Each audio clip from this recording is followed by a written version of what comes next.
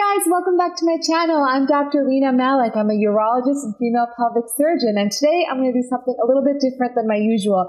I'm going to react to a Grey's Anatomy episode, and this episode is back from season 2, and I'm told there's a little bit of a urologic story here, so I'm going to watch, tell you how accurate it is, and give you some details on the science behind all of it. I hope you like what you see today. Make sure if you do, you give me a thumbs up and subscribe right there. And make sure you hit on the bell so you don't miss any of my episodes. I make new episodes every Monday. All right, let's go.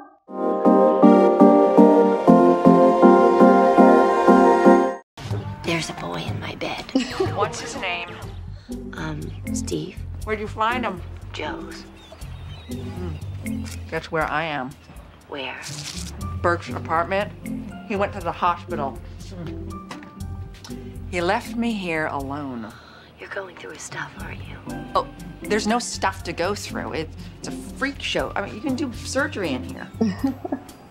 Oh. He arranged his books using the Dewey Decimal System. Mayor, I'm scared. Get out. Get out of the house now. Who are you talking to? I gotta go. So this is really funny. I think this happens all the time. I mean, girls call each other after any sort of jarring event in their life, particularly when they're dating new people or having new milestones in their life, like seeing their boyfriend's apartment for the first time. Oh, he's new. And I shall name him Running Guy. You know who I heard Alex come home with last night? You. I don't want to talk about it. Actually, I really do want to talk about it, but he doesn't want to talk about it because there were technical difficulties. What? You know, it was... No. Stop it. You can't say anything. George, stop it. I'm gonna at least think about making fun of him next time I see him. He said it never happened before. Oh, that's what we all say. And I mean they. That's what they all say. I don't know. Maybe this relationship just isn't meant to be. I mean, I just need some sex, George. You know, I need sex now. You know what I mean?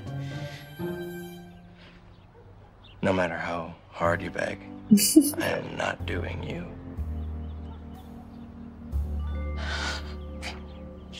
So this actually happens very often. Men have performance issues, and this is totally normal. And what drives me nuts about this is that girls obsess over it, thinking it's them.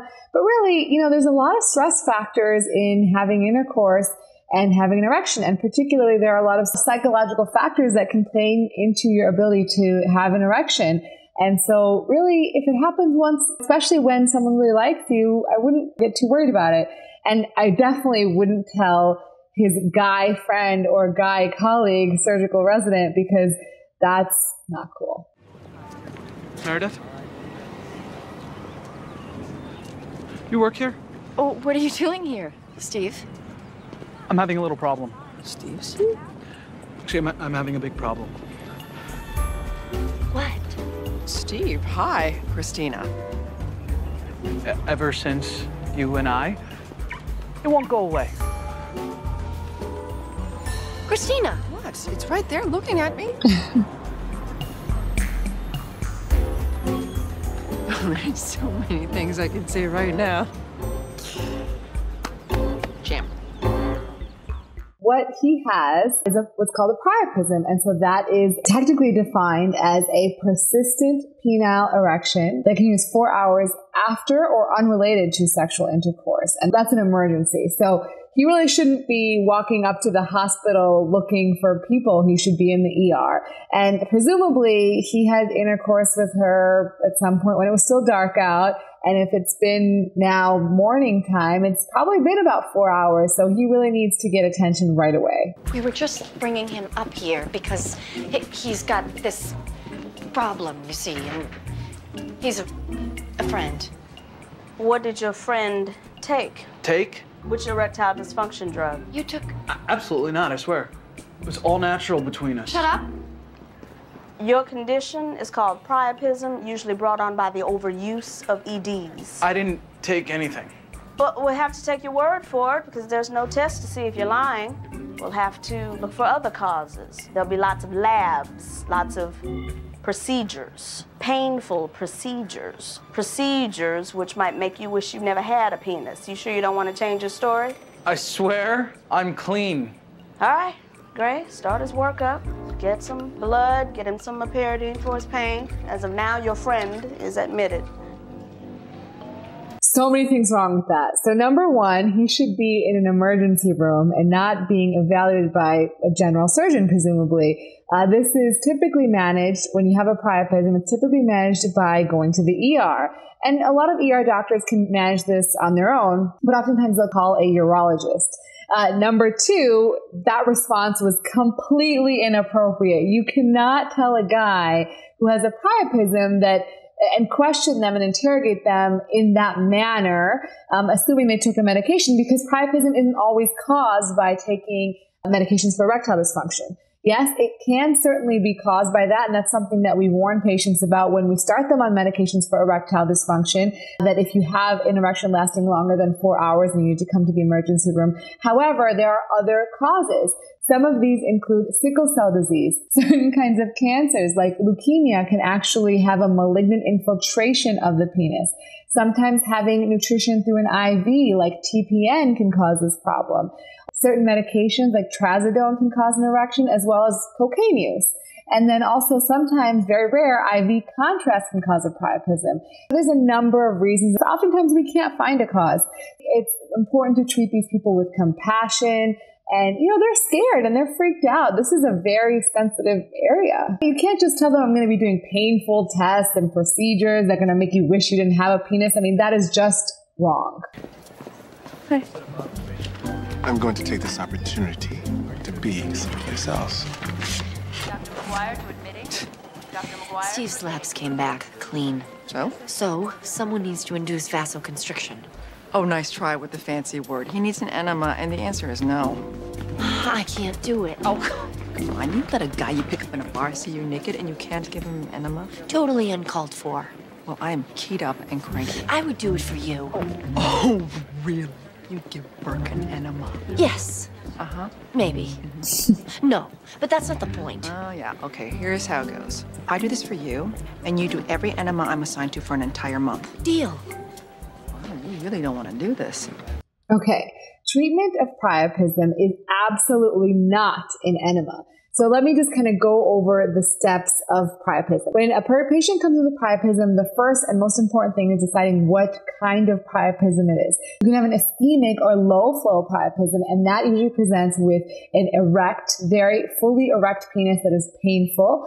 Or you can have a non-ischemic priapism, which is called a high flow priapism, and that is where it's partially erect. It's typically not painful, and that often follows some sort of trauma. This guy appears to have a ischemic priapism. What happens pathophysiologically in these patients is they get an erection from one of the causes that we discussed, and the blood rushes into the penis, creating the erection, and cannot evacuate the penis because the venous outflow is decreased. And so in that circumstance, over time, particularly after 4 hours, the tissues of the penis actually start getting hypoxic, or there's not enough oxygen to the tissues. And if you delay this for over 24 hours, you can actually get irreversible erectile dysfunction and fibrosis, or scarring of the penile tissue. The treatment typically is to evacuate the blood in the penis. If you're not sure if this is an ischemic or non-ischemic priapism, you can do a blood gas, which essentially means you take some of the blood from the penis to decide if this actually is ischemic, meaning there's less oxygen in the blood gas, or it's non-ischemic. And that can help because the treatment options are different. In this case, we'll just focus on the treatment for ischemic priapism. The treatment for ischemic priapism is to actually numb the penis, and that's done with a penile block.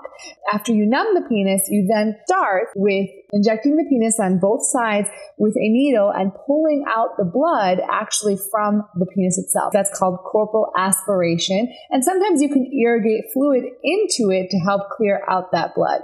And that typically resolves the priapism in most cases. If that doesn't work, we then have to go to surgery to make a bigger shunt in the erectile tissue of the penis to get that blood out of the penis. So let's see what happens.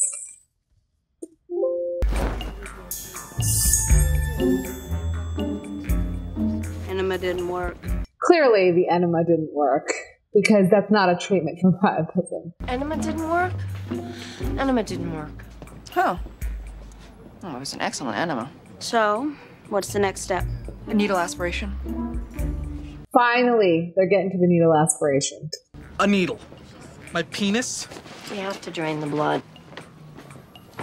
So typically, you wouldn't just tell a patient you're going to do a procedure like that. You actually have to get what's called an informed consent. You have to have them talk to them about the risks, the benefits, the alternatives, and they have to verbalize that they understand those risks, alternatives, and benefits, and they have the right to say no or decide what they want to do best for them. So this would not be an actual situation that occurs.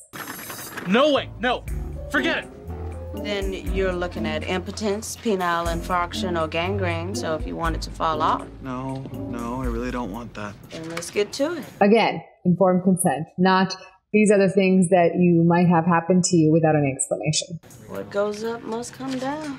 I feel nauseous.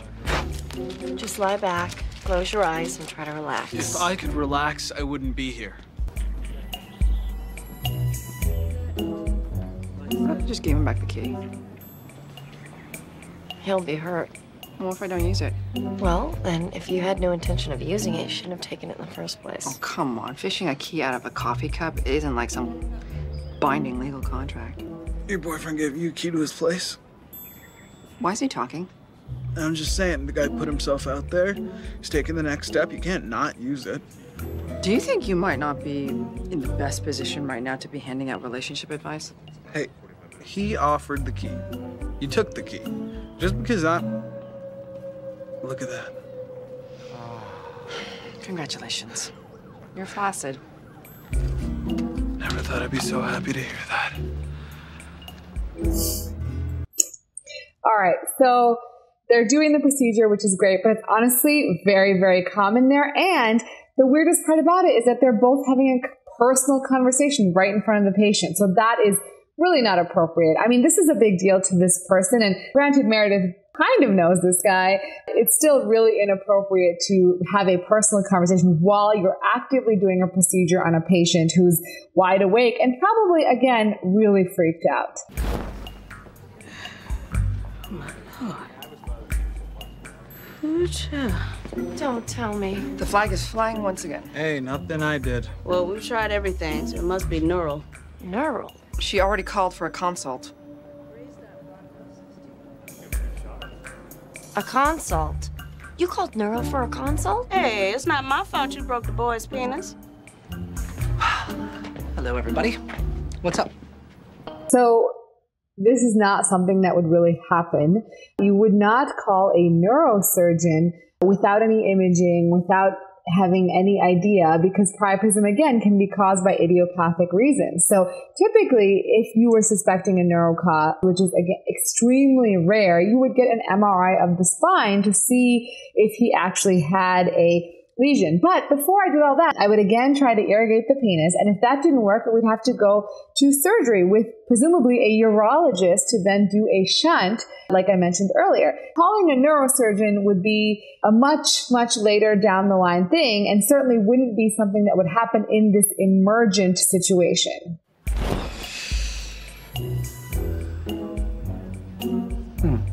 So when did I mean, does he even really know what he's looking at? He typically takes care of the other brain. this problem begin?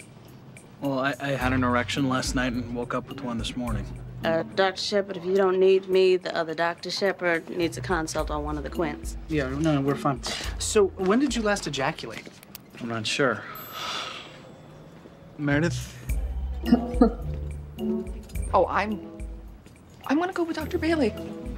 Meredith, what time did we, Awkward. sort of... Yes, Meredith. What time did you two?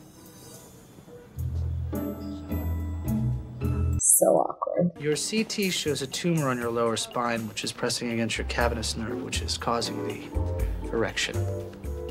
A tumor. Right. A tumor. So, I should be scared, right? This is the time for scared. It's going to be fine. Dr. Shepard is gonna schedule a surgery. Yes, I'll remove the tumor and everything should return to normal. Normal. Well, I have a urologist on his way up to talk to you, but yes. Normal. Can you call my mom? Her number's in my wallet. Tell her to come, but don't tell her about the tumor. I don't want to freak her out when she has to get on a plane. Sure. Okay.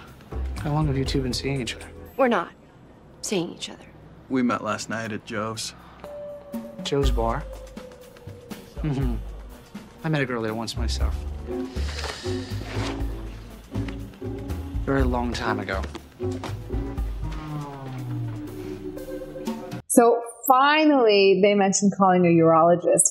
But again, a CT scan is not what you would use to look at spinal imaging. You would order an MRI. And if this were a tumor causing a priapism, it would be extremely rare. And you'd probably go through all the steps of reducing the priapism, as I mentioned earlier, take them to surgery, and ideally that would cure the priapism, and then they may develop what's called a stuttering priapism, at which point you would probably then go on to further do some spinal imaging and find this problem. Stuttering priapism is when you have an erection related to priapism that goes through detumescence, so it becomes flaccid, and then later has a recurring priapism again at a later date and lasting for, again, longer than 4 hours.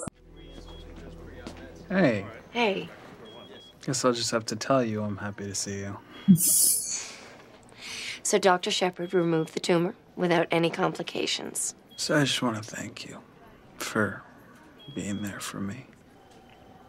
I mean, normally, you don't expect your one-night stand to stick by you through a tumor. Maybe when I get out of here, we could... I don't think so. Sure about that? Yeah. You know, when I saw you at Joe's, I was just looking for a replacement. Looking for something to make me feel better.